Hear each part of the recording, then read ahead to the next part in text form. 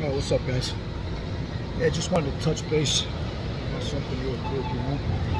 And this is something that I did way back in the day when I first started lifting, man. You know, I had that ego. I wanted to be an ego lifter. I always wanted to see how much I could lift. And, you know, the numbers were more impressive for me, man. But and that's cool if you're a bodybuilder.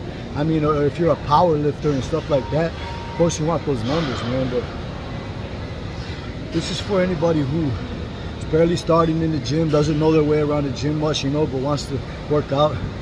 As I got older, and I've been in the gym for a number of years, and what I found to work the most is, you know, get a decent weight that you can hit 10 to 12 times, and it's more about the quality of the rep, the mind to muscle connection, and the blood flow, the constant blood flow to the muscle, you know.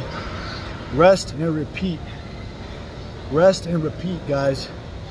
So whoever, if you're just barely starting out lifting and you have questions, this and that, you know, just always remember, man, it's not about impressing people. It's about being better than you were yesterday. It's about always progressing. And it's all about the mind to muscle connection and nutrition. If you could get those things down, stay disciplined with your nutrition, you'll see results at a fast rate. Okay, keep it going, keep going strong, guys. Much love.